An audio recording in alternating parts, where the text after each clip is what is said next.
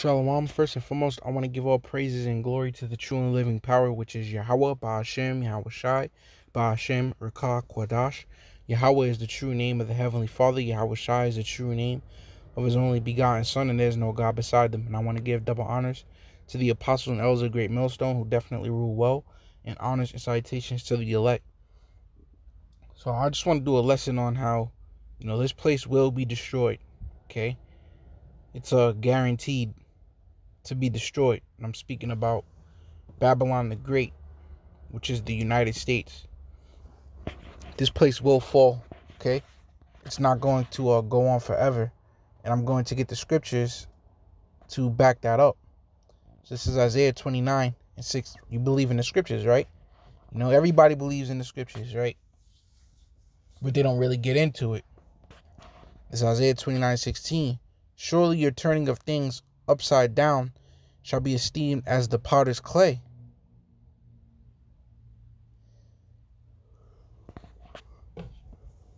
Salakia.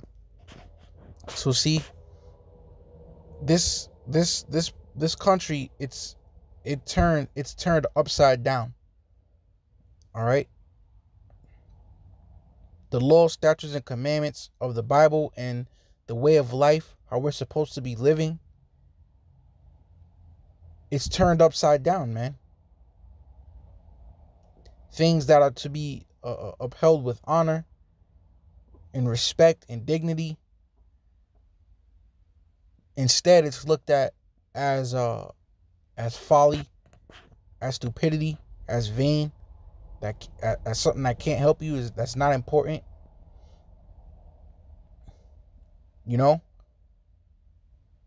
And that's the reason, and that's why this place is gotta go. Okay, it's totally wicked here, man. So we want to thank Yahweh Shai that our eyes are open to be able to see it, and that our ears are open to be able to hear the truth, man. So it says, surely your turning of things upside down shall be esteemed as the potter's clay.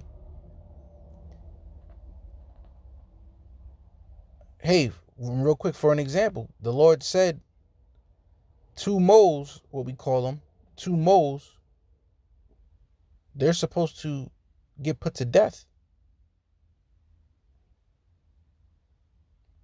And how about a kid?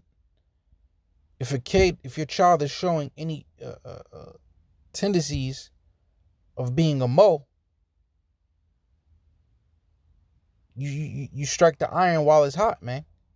You know what? You whip his ass real good.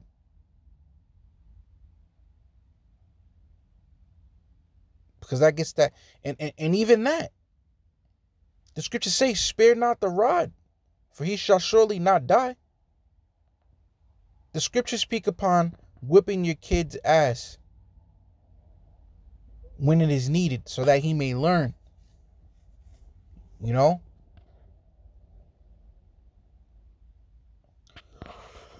What it says? Oh,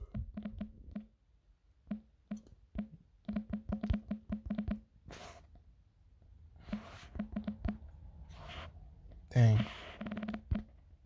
Yeah, Proverbs 19:18. Chasten thy son while there is hope, and let not thy soul spare for his crying. But guess what? In the United States, you can't even do that. You can't even whip your kid's ass, man. Let him go to school with a mark on him or something, man.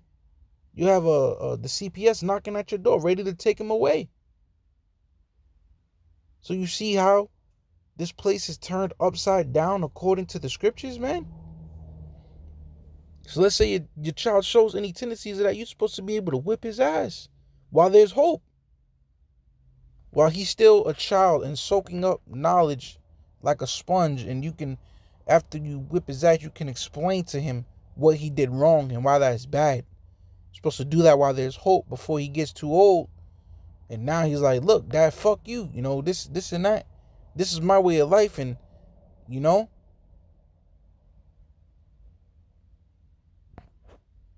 then you ask yourself, where'd I go wrong? You didn't whip his ass. When the iron was hot, you didn't strike, man. You see, where did I go wrong?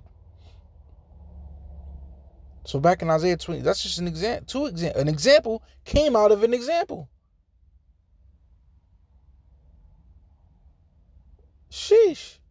So surely a turning of things upside down shall be esteemed as the potter's clay. For shall the work say of him that made it, he made me not? And that's for you atheists. If you go into a pottery and create something, get your hands dirty, and you mold it into a shape, right? And they say that clay came to life and said, I made myself. You're like, what the hell? You probably break it into pieces or something, man. Yeah, for shall the work say of him that made it, he made me not? And not you atheists out there, man. We just came from existence. There is no God. You bugging. It says, or shall the thing framed say of him that framed it, he had no understanding? All right? And that's what the so-called white man is trying to do. He's trying to say, look, the most high power that made us, he didn't have any understanding when he made us. He didn't know what he was talking about. His ways of thinking are wrong. So now do you think that the Lord is just going to stand for that? Do you think that the Most High is just going to stand for that? Well, let's see. Because as we can see, the so-called white man and this captivity, this kingdom, is completely adverse to the scriptures. So do you think that the Most High is going to take a backseat to something he created? I mean, it sucks that I literally hate even saying things like that.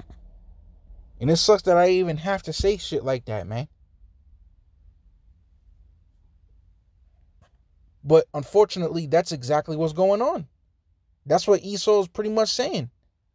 Remember, he said, he shall sit in the temple of the Most High as if he is the Most High. So if you want to take the Most High's place, what are you ultimately telling the Most High to do?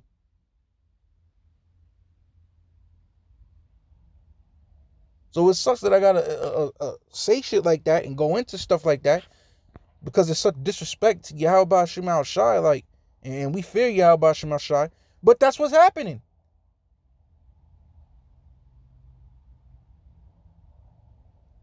So all that negative energy falls on Esau, man, for even making us have to go into that.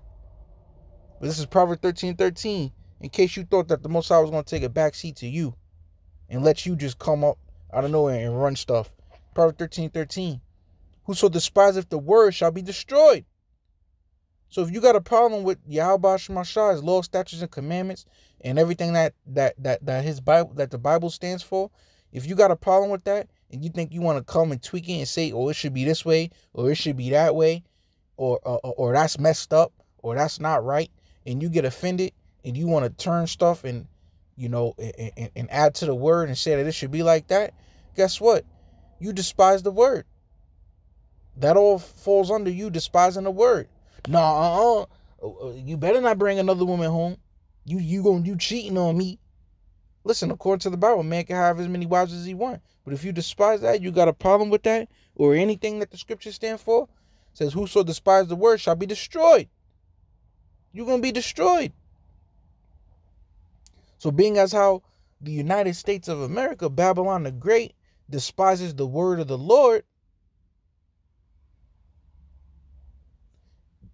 the fact that they're clean contrary to the word of the Lord, hell, the scriptures say, there's certain food you can eat. But what do they do in America? Say, eat whatever you want. Guess what? Whoso despiseth the word shall be destroyed. But he that feareth the commandment shall be rewarded. See, and the Lord always comes through with the balance, man. Yahweh Shem Al Shai, he even said a unjust balance is an abomination to the Lord. you know? So we are always at means to, even though y'all may be bugged out and y'all may be wicked and y'all may be adverse to the scriptures, which pisses us off, because the scriptures also say hate the evil and love the good. In the same token, we are always appreciative, man, and thankful to Yahweh Shemashai that we are not in that lot, and that our eyes are able to see and our ears are able to hear the truth. That's why it says, but he that feareth the commandment shall be rewarded. See? So we fear the commandment, man. We fear the word of the Lord. We fear Yahweh Shemashai. Okay, that's for one. So, meaning what he says goes. Period. Yeah, but Lord, don't you think that we should kind of... What? No.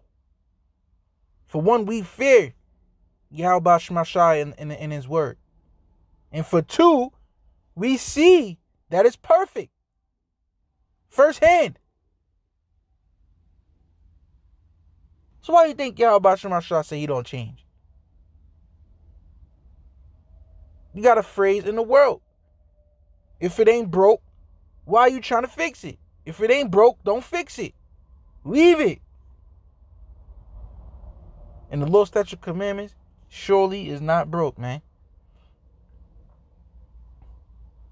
Scriptures clearly said, don't commit adultery with another man's wife. That's perfect. That avoids bloodshed. That avoids war. You know, that avoids distress. But then here Esau want to come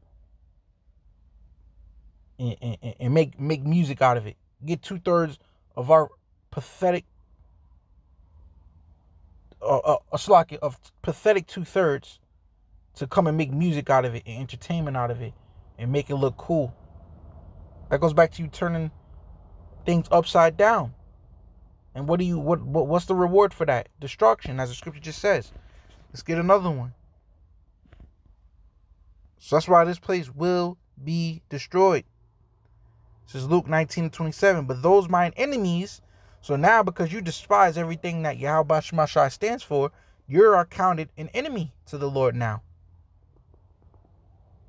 And that's why you so-called Christian churches gotta fall in line.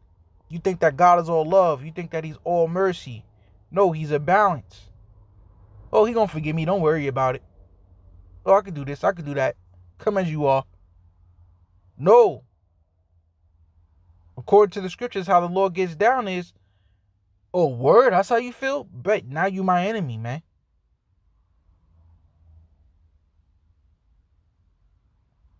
Not in the spirit of taking the back seat. Not in the spirit of, you don't worry, as long you can take as long as you want to get right.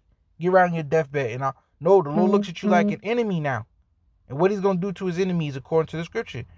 But those my enemies, which not that I should reign over them. See, you didn't like the word. You didn't like what he stood for. Bring hither and slay them before me. See?